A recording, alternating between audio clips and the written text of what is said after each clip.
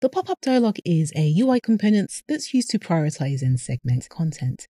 In Confluence specifically, you might use it as a neat, unobtrusive way to share context or project details that readers might not need when they first land on your page. The setup is easy. So with your page in edit mode, just type /dialog to add it to your page.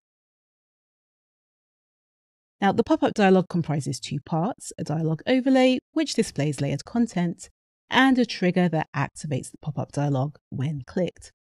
So just start by giving the dialog a title. Select the size or width. Add your trigger, then give it a descriptive name. This can be done by tapping the pencil icon and updating this field. And select Save. Now, back on your main page, complete setup with some contents. Add text, images, tables, or other macros. And once you're done, publish to see the results. And there we have it. Share context, segment content for different audiences, or signpost readers to new information.